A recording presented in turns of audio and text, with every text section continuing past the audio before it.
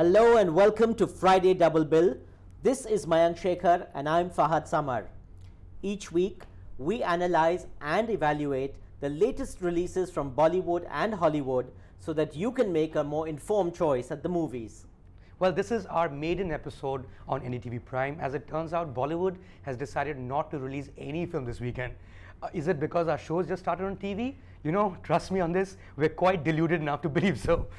I don't think so. This is the hangover of Kick. Right. The juggernaut that is Salman Khan rolling along. Nobody has the guts a week later also to release films. Well, yeah, absolutely. As it turns out, all film cultures have festival films. Those are supposed to be primarily art house movies or parallel cinema movies. In India, we have so many festivals that there is a Dasara release, there is a Diwali release, there's a Pongal release, there's a Christmas release, and there's an Eid release, which regardless of who stars in it, if it's Shah Rukh Khan in 2013, it becomes a huge hit. If it's Salman Khan in 2014, it's a huge hit. So coming up tonight is the re-review of Salman Khan's Kick. There's also the review of the Scarlett Johansson starrer Lucy, and there's trailer talk of Mary Kom. So let's kick off the proceedings with our review of Kick, that Salman Khan blockbuster.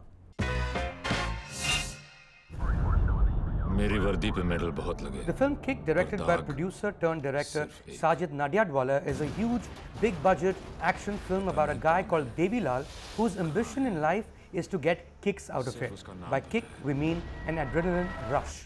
In pursuit of this goal, Devilal turns into the superhero Devil who robs from the rich while a cop chases him all along. Randeep Hooda plays that cop. Devil is a Robin Hood sort of character.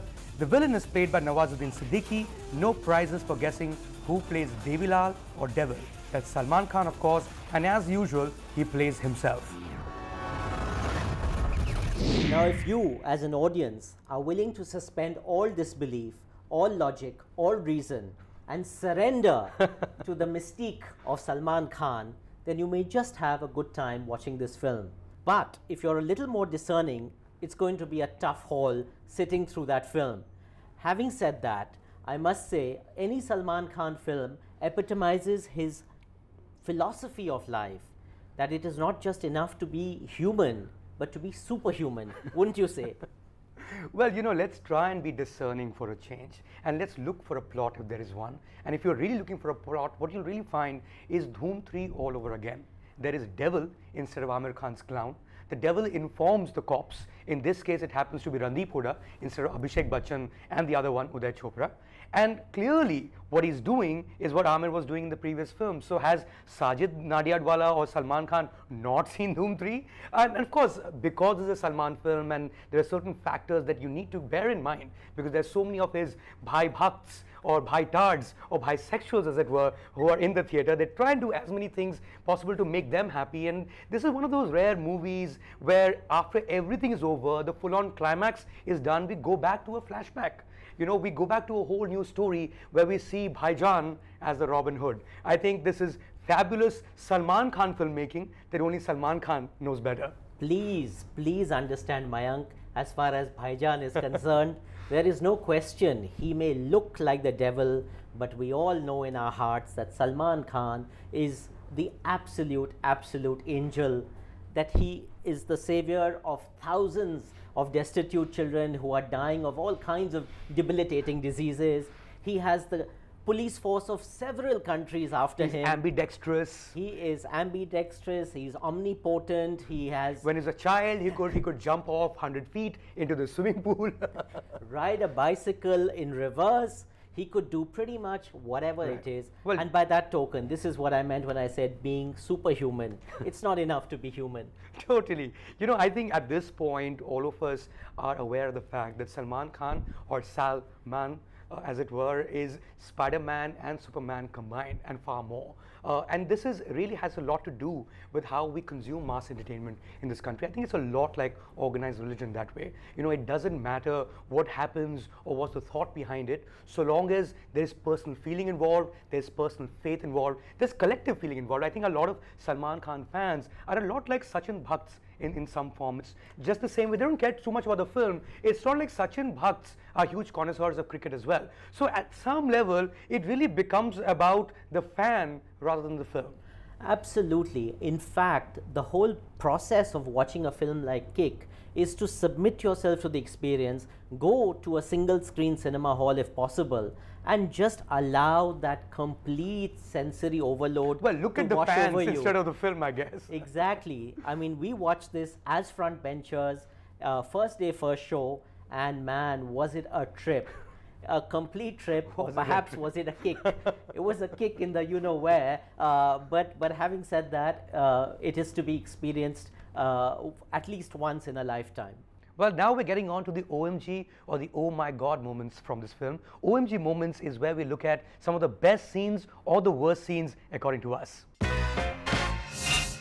The ultimate OMG as far as this film is concerned is the fact that there are 4 screenwriters credited with the screenplay, including the maestro himself, Chetan Bhagat. And I was wondering where, what, how became of that elusive screenplay. I really want to know which of these 4 writers came up with the key twist in the plot, which is the fact that the cop, this Randeep Hooda, gets to know that the devil, that Salman Khan, is in Warsaw. And the reason he realizes this is because Salman Khan has a conversation with Randeep Hooda and he tells him, loser, you are a loser, you are a loser. And then Randeep Hooda does his serious mathematics to figure out that LO stands for LO and SER is actually a number, and this is a flight that's going to Poland in Warsaw, and therefore that's where he should find Salman Khan. I think it's a master stroke by 4 master writers in Bollywood at this point. You're worried about Warsaw and Poland. There's a point in this film where Salman Khan escapes by jumping out of a very tall building, swoops down, and then commandeers a red double-decker bus, which is only found in London. And just in case there was any doubt that we have suddenly jump cut in a matter of a second from Poland to London, the double-decker bus says the number 10 King's to Cross. King's Cross. At which point there is no doubt. So, Maestro Sajid Nadyadwala, I know this is your debut film, but a little more attention to detail, shall we?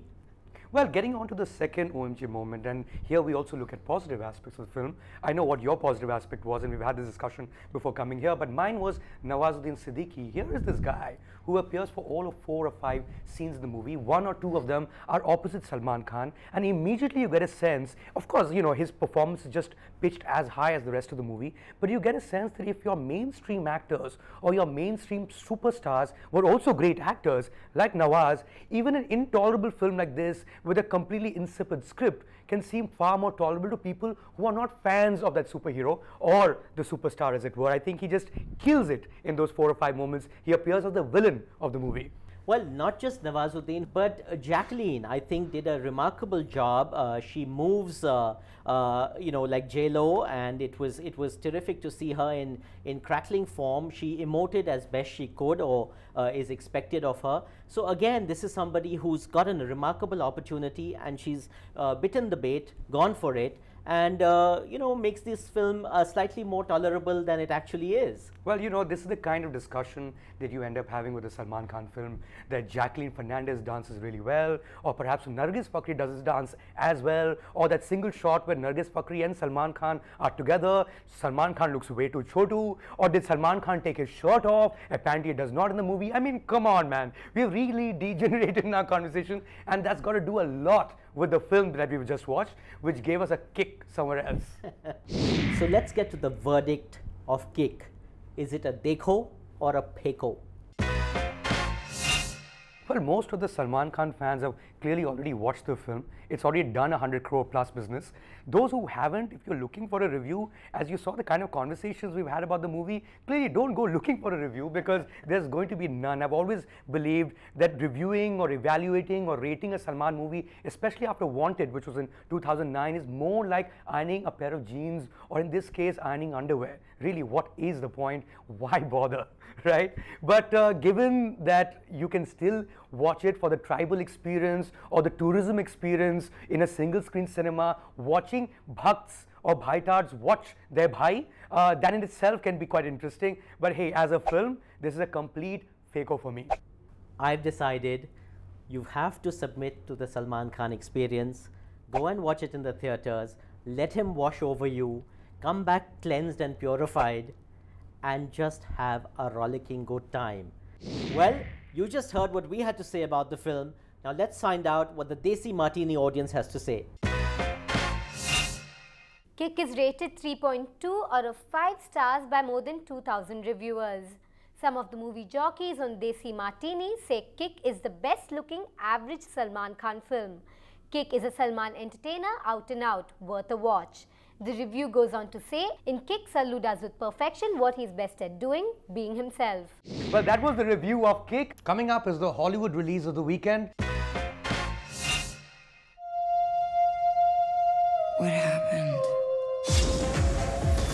What did you do to my stomach? From La Femme Nikita to The Fifth Element, writer-director Luc Besson has presented some tough female action heroes in his films.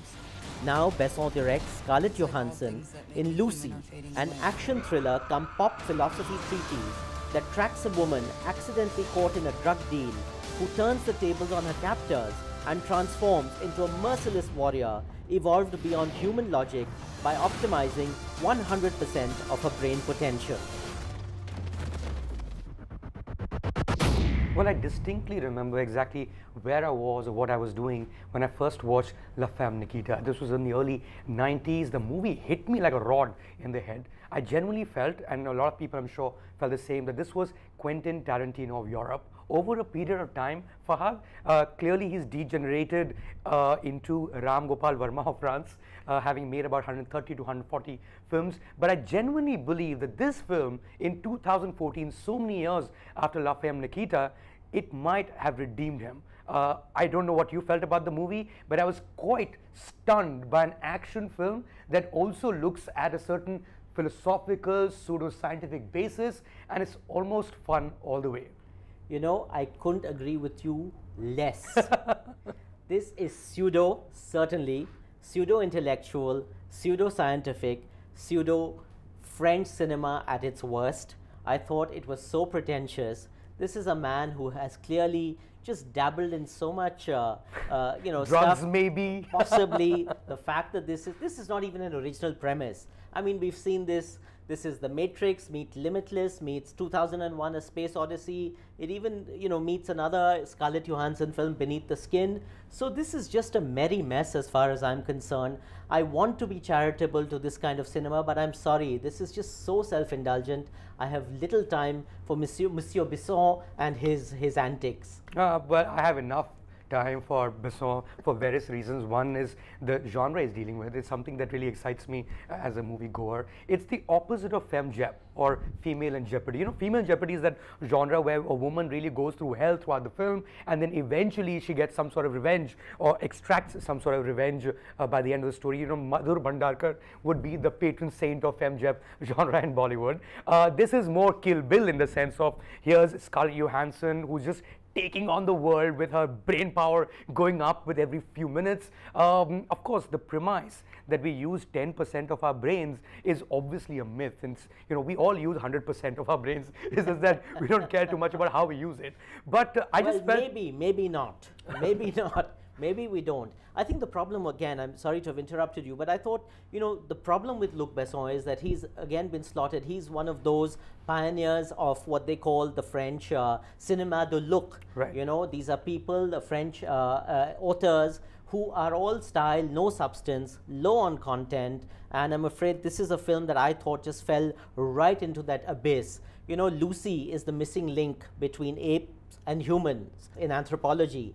And this film really is neither man nor beast. I think it just falls staggeringly in the middle into this quagmire of a film. How about falling right in the middle of clever and exciting, but for the last 30 minutes where they just go completely bonkers? But I think until that last 30 minutes, I was having a ball and my expectations were very low, but there's Scarlett Johansson to take it all up from there, and it was enjoyable. This is a man who gave Kick a peko. Yeah. And totally. Is now exulting in Monsieur Besson's. There's a big difference between Salman Khan and Scarlett Johansson in my eyes for sure. Salman Khan is being human. Salman Khan is being superhuman. Scarlett Johansson is being Rajinikanth. No, she's being Rajinikanth. She can shoot through doors and assassinate a bunch of assassins. She can go through all kinds of things. She has achieved a cosmic oneness with the universe. She is disintegrating at some point, and then, you know, the drugs bring her back. It is just outrageous, this film. I cannot emphasize enough. Well, since we're getting into details, it's time for the OMG moments of Scarlett Johansson starer Lucy.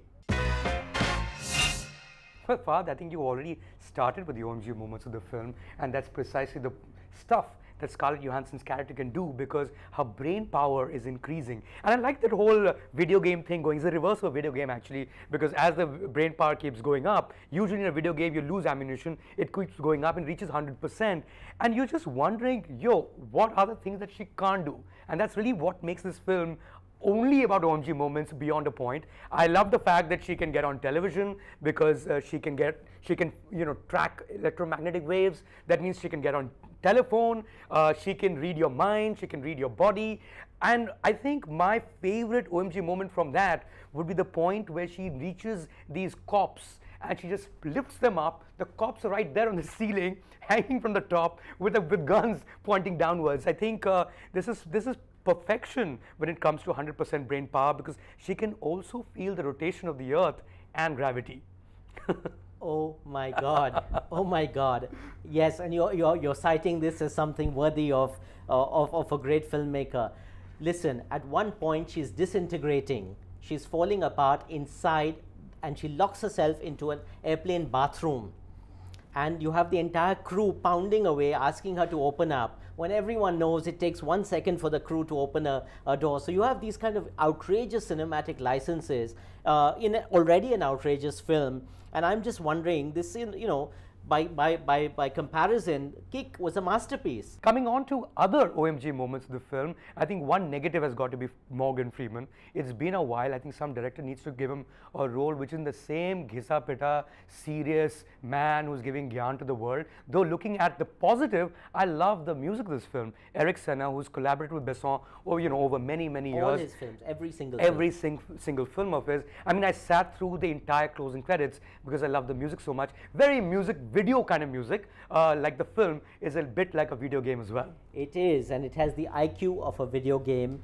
It is exactly at that level. So I'm afraid there's one moment in the movie where she gets a doctor to operate on her and remove a packet of drugs that has been sewn into her stomach, and she calls her mother and she talks to her mother. It's a tender moment of humanity where she recalls not only just suckling her mother's milk but also going back to the womb. And I thought that was one tender moment of humanity before she ceases to be human and becomes superhuman.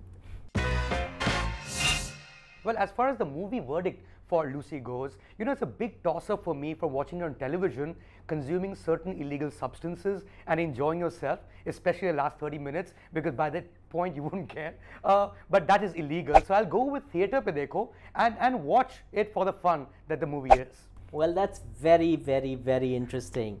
But if you will indulge me, I'd like to read out a little quote from Besson. He says, "Cinema never saved anyone's life. It's not medicine that will save anyone's life. It is only an aspirin." Well, I certainly needed 2 aspirins after seeing this film. It's a full-on Peco as far as I'm concerned. Well, aspirin for you, good fun for me. That was the review of Lucy. Coming up now is the trailer talk of Mary Com.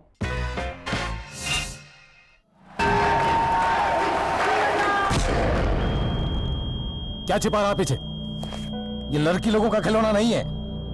ये देखो, boxing gloves पहन के मोहम्मद अली। चल, तू पागल हो गया बिल्कुल। मैं बहुत अच्छा बॉक्सर। कोच सर बोलता मैं बिल्कुल नेचुरल बॉक्सर हूँ, मैं जीत भी रहा हूँ। Boxing. After Bhag Milkha Bhag, this film may just as well be called Mar Mary Mar. It's wonderful that a biopic is being made about this living legend who's probably been an inspiration to so many of girls out there, not just to pick up boxing gloves, but just to stand up for themselves and to say that if you have a vision and a dream, you can probably aspire it and go for gold.